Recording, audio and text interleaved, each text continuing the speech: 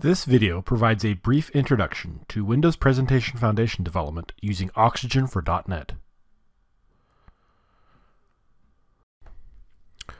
Windows Presentation Foundation, or WPF, is the successor to WinForms and Win32 for all Windows user interface design. As such, it has been built into Windows since Vista, and downloads are available for older versions of Windows, including XP. Instead of GDI, it makes use of DirectX for both raster and vector graphics. This results in high-performance user interfaces in both 2D and 3D rendering. It also provides for improved typography through a number of features that greatly enhance the readability of text on the screen. From an architectural point of view, WPF makes use of XAML for the user interface definition. This provides for a strong separation of the user interface design from the programming logic. This allows for designers to focus on the user interface while programmers build the logic on the back end. It also supports advanced data binding, templates, themes and styles, comprehensive media services, and graphic effects, animations, and transitions. Let's take a look at creating a WPF application and the templates that are included in Oxygene for .NET. There are two different templates that come with Oxygene for .NET for WPF application development. The WPF User Control Library template provides you with a way to create reusable visual controls and the code that goes with them. Simply create one of these projects, add the controls and the code that you need in there, and then you can reuse that in your WPF application. The WPF Windows Application template is the template you'll use to create your WPF applications. Let's go ahead and do that now.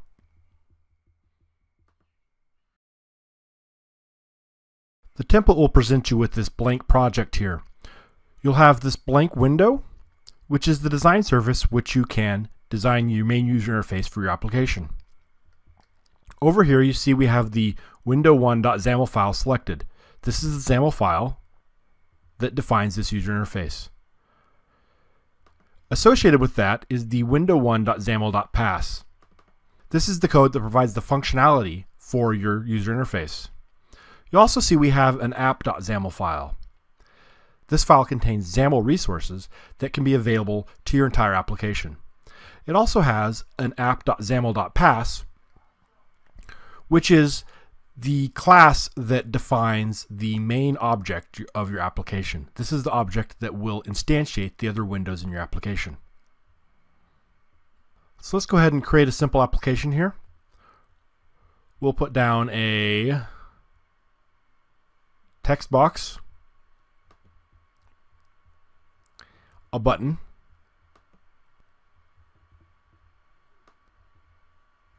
and a text block. And you can think of a text block as a very simple label. So now by default, these controls don't have a name. But if you want to interact with them, they need a name. So I'm going to go ahead and call this text out. And this one, text in. And now I'm going to add a click event handler on my button, which I can do a number of different ways. But I'm going to go ahead and here to the property inspector. And now we're in the pass file where we can add our code. We'll just say textout.text equals textin.text. And we're ready to run our application.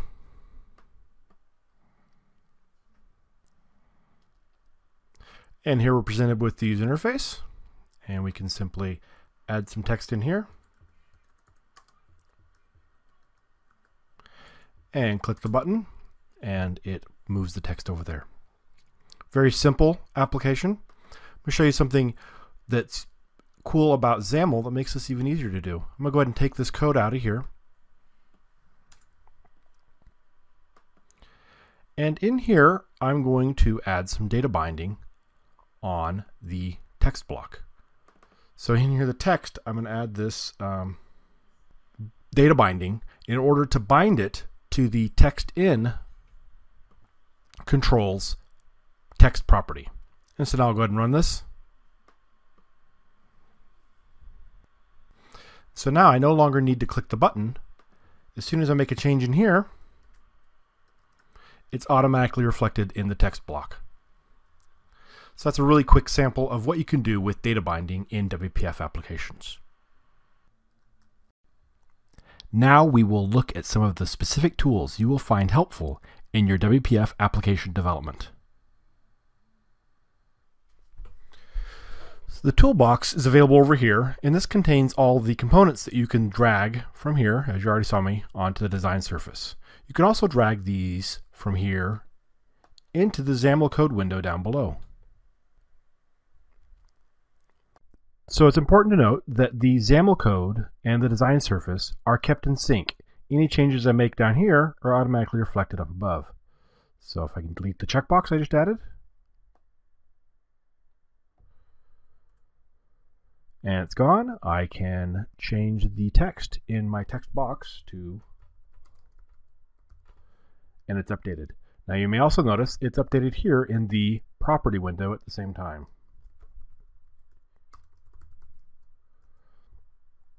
All three of these are kept in sync, and you can edit it in whichever method is easiest for you or makes most sense based on what you're currently doing. The document outline is usually available over here as well, and what it provides is a hierarchical view of the elements within your application. So in this case, we don't have very many elements nested here, but you can see that we have a window, which is the top level element here. So window contains a grid, which contains the text in, the button, and the text out. As you get more complex user interfaces, this document outline provides a very convenient way of seeing how your elements are laid out, which elements are parented where, and selecting those various parented elements. You can also hide elements or lock them to prevent them from being edited. Some of the key concepts you'll want to take advantage of in your WPF development includes layouts, data binding, and templates. Let me show you these in action. There's a number of different layout options available in WPF. The default one you get with a new project is the grid layout, which allows for rows and columns that you can define and then assign components to those rows or columns. The one that we're probably most used to if you come from a background in Win32 development is called the canvas, where you specify things with an X and a Y. I'm going to go ahead and show you one called the stack panel, which is probably the most useful one. Now the stack panel works on the idea of a stack. So everything is stacked in here. You see all of my elements are stacked 1 through 7 in here in this side, the stack panel. And I've nested one stack panel inside another stack panel. And see, the second stack panel contains these buttons down here. So we have two stack panels stacked inside a stack panel. You'll see this a lot, that you'll be stacking stack panels inside other stack panels. You also notice that the second stack panel here has an orientation horizontal, and that's because I want the buttons side by side. Now you can change this orientation to vertical, and now my buttons are above each other. Now if you want to change how your controls are spaced, you can do that through the modification of the margin property here. So I'm going to go ahead and change the margin on all of my elements here. And so if I give them a margin of 5, then that's going to put a margin 5 all the way around those elements. If I do 5, 1, that's going to do a margin of 5 on the left and right and 1 on the top and bottom. And I can go further by saying 1, 5, and then that will put a margin of 5 on the left and bottom and 1 on the top and right. So very flexible in how you can define these margins. Let's go ahead and leave it at 5 for now. And then you can also put space inside of the element, so between the between the text and the edge of the colored area through the padding. And the same thing applies here. You can just put any values you want in there to change the way that's going to be laid out. So I'm going to go ahead and run this program. The flip button will modify the orientation of this stack panel here, so you can see how that behaves. And then also something else I want to show you that's really great about stack panels. So I'll go ahead and hit flip on this, and you can see how it can dynamically reposition all these controls, and everything else just flows together in order to adjust the layout as you need it for when you change that orientation. Now, something else I've done is I've added an event on each element. So if I click on an element, it collapses the element, removing it from the layout. So you'll notice when I click on the green element 4 here, it goes away and everything just moves up to fill up that space. So stack panels are great for dynamic user interfaces where you want to have things maybe that are there, sometimes they're not there, other times based on different configurations. So I'll show you the code for this really quick. All we do is set the visibility to visibility collapsed. So there's 3 visibility options. There's visibility visible, visibility hidden, and visibility collapsed. When it's hidden, you can't see it, but it still takes up space. Collapsed means it no longer takes up space. So that's a quick introduction to stack panels, which I'm sure you'll find very useful, especially if you consider situations where you want to have, for example, a label next to an edit box or a button next to an edit box or something like that. So I'm going to show you more about data binding as well as templates here in this application. First of all, this is a list box here, but this list box has a template assigned to it. So if I remove this here,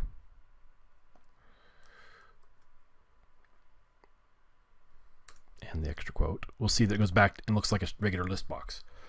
So the template that we've assigned to it here changes the way it looks.